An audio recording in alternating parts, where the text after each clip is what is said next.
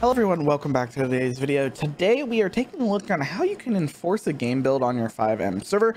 What this does is it will force newer game builds, which will allow you to have all of the new vehicles and weapons and everything else from that game build.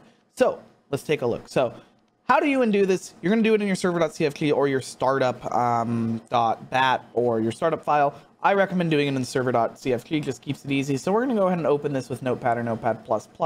I'm just going to keep it open, and I'm going to add this just above where script hook is either allowed or disallowed. And we're just going to go ahead and take it from here. So we're just going to take SV_enforce game build.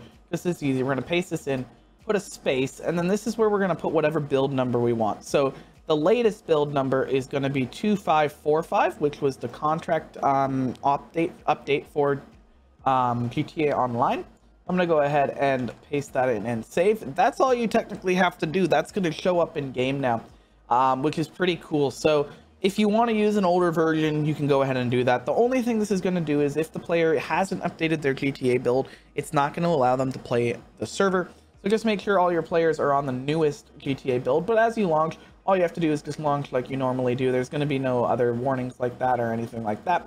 Let's hop in game and make sure. Just wanted to jump in here and say, if you are running Linux, I've noticed that sometimes when you put it in the server.cfg, it actually doesn't take effect.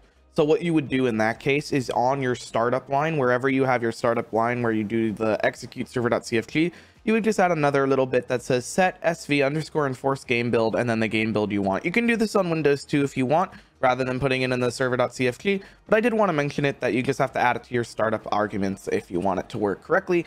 It seems to be that's what's happening on Linux for me personally, so I just wanted to give a little note in here in case you run into that same issue. All right, you can see when I'm connecting here, it's going to go ahead and verify that I have the latest updated GTA. So it's actually checking my update.rpf file in my GTA directory to ensure that I have all of those DLC updates installed. So this is going to happen the first time that you join the server, just so it can confirm that you have the latest update, and then it's going to go ahead and let you join the server. Then it could be like FiveM needs to be updated. So your FiveM local game data needs to be updated.